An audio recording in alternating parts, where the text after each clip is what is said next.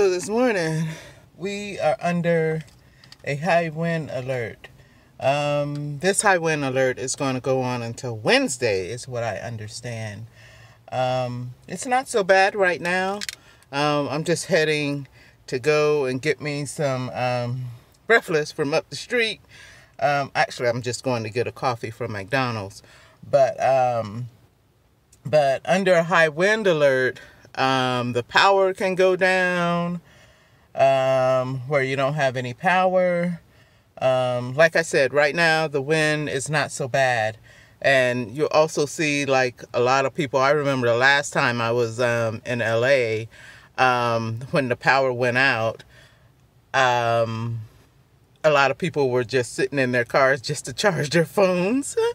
So that's what's happening here today in Ventura County, and it's going to be happening for the next 3 days, is what I understand.